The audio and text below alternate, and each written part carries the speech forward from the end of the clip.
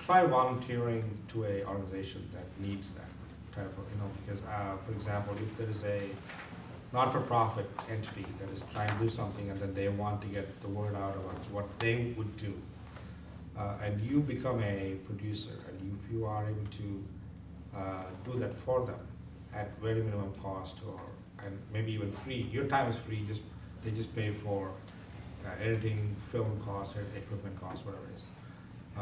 And that becomes, they would then market it, show it to express or explain what they do. And then obviously it's going to say, who produced it? And if you do a really good job, it comes back to you. And let's say you do 5 or 6 of those. Next time there's not-for-profit looking for that, who are they going to come to? Come to you. And if you have a few of those under the belt, the next time you pitch an idea to either for some sort of a short documentary or any piece like that, you can show in your portfolio, well, these are all things I've done. These are all the impact that it's had. And then you're building a portfolio. Okay?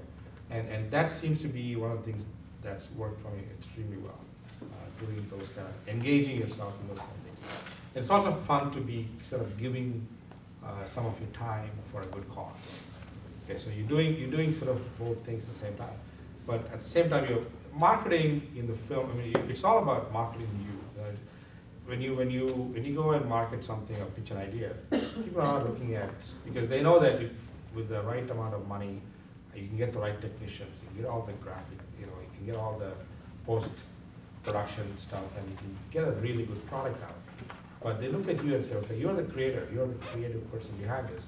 How is it going to be different? How is it going to capture the audience and make a difference in how they represent, how you represent the concept, and how they would benefit from that? So I know people who pitch to A&E, History Channel, and all these places, but they don't come away successful because they are pitching the same old idea in a new form. What they're looking for is something really, really creative, different, something new. And if you go as a person who's never done that before, even if you have a good idea, like Jeff was saying, they're not going to take it because they don't know if you're going to complete it.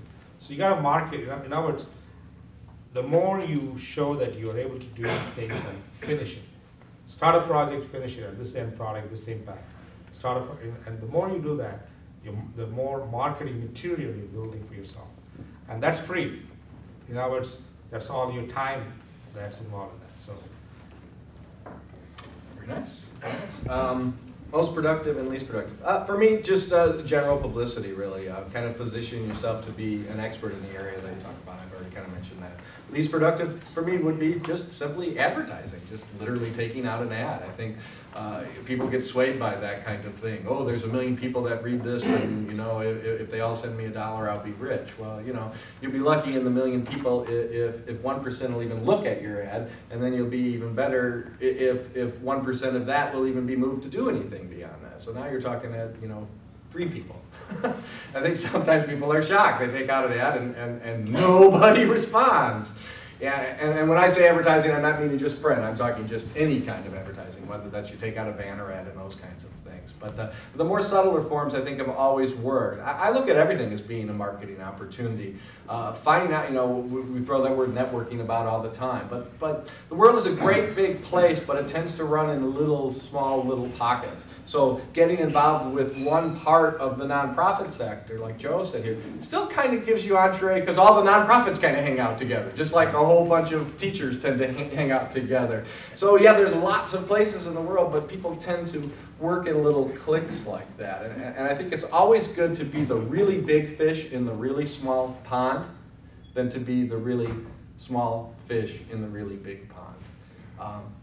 And to start those relationships with people, because what happens is the guy you do the thing for today for not much money is sometimes the guy that goes on to the bigger and better things. And we typically bring our friends along with us on those journeys.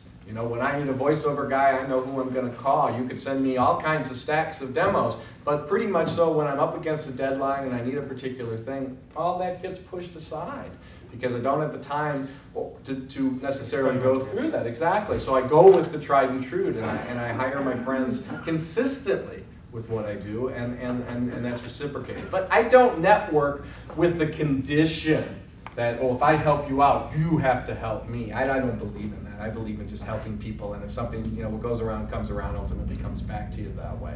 So those are things that have always worked for me, but the traditional forms of promotion, I think, just don't.